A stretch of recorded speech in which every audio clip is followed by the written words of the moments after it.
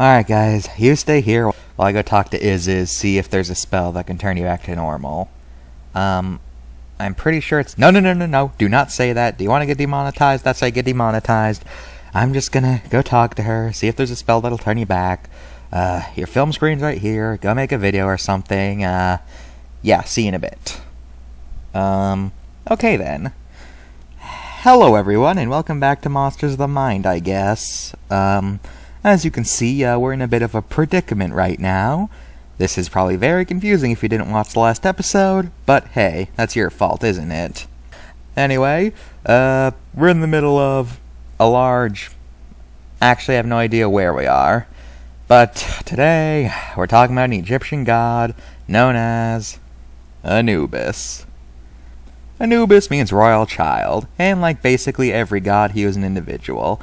He was pretty neutral, he lived in the Egyptian underworld, and he comes from Egyptian mythology.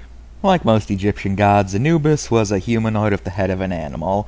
In this case, he had the head of a black jackal.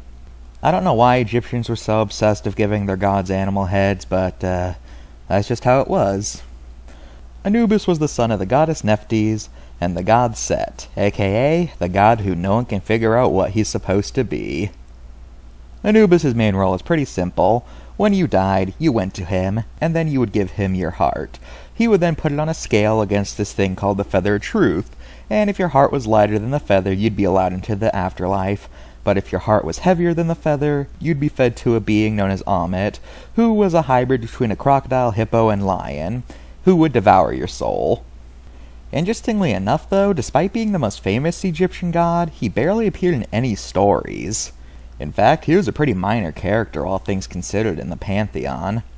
So, the fact that he became the most famous Egyptian god is likely a result of the fact that, while he wasn't important to other gods, he was a pretty important figure in everyday life, as well as the fact that since a lot of pyramids were decorated with his likeness, he became a very noticeable figure. That's my theory as to why he became the most famous anyway. Oh, also, despite what modern media said, Anubis was not evil.